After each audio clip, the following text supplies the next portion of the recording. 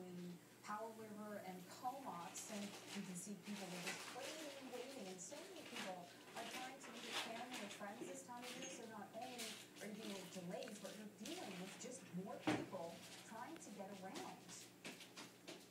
And for today, we continue to see that rain for Victoria, Vancouver. The radar really showing that rain in southern BC, snow into the interior. For Whistler, we're picking up an additional 10 to 20 centimeters of snow, so hooray for all the skiers and snowboarders. That's Santa's gift to you. Now, through Saturday, a little bit of rain for Vancouver, about an additional 30 millimeters of rain, and a lot here in Phoenix, about 100 millimeters. It'll be pretty gusty as well, so keep in mind you could be dealing with some power outages, flickering lights, and it's not exactly what you want to do this time of year. So soggy over the next few days. This afternoon, seasonal temperatures for Vancouver, Kelowna right around 4 degrees. And check out Calgary. We're hovering right around the freezing mark. And you know what? We're warming up over the next few days. There's a warming trend on the way for us there. In through to Winnipeg, we could see some light flurries. -9, Paw -12. Into Saskatoon, -7. Regina, -9.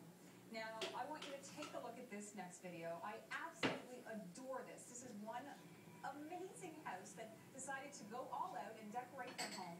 And all I'm thinking is that hydro bill is going to be through the roof. But I'm sure it was worth it because all the neighbors walking by probably loved it.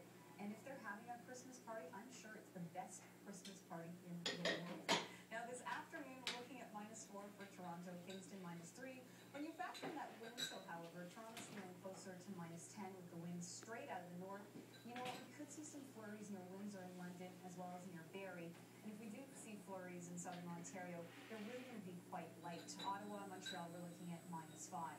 Into Atlantic Canada, yes, our radar is showing it's fairly quiet in